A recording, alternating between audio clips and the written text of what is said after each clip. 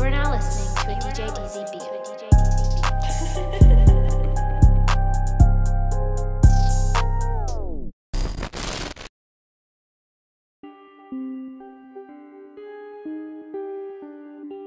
The St. Frederick's game is, it's a rivalry game. It's a game that I think both of these schools look forward to each year.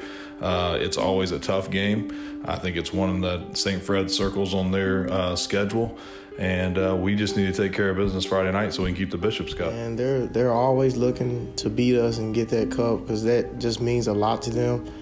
But I mean, we have an attitude where we're gonna go in and just try to win and beat them and keep the cup.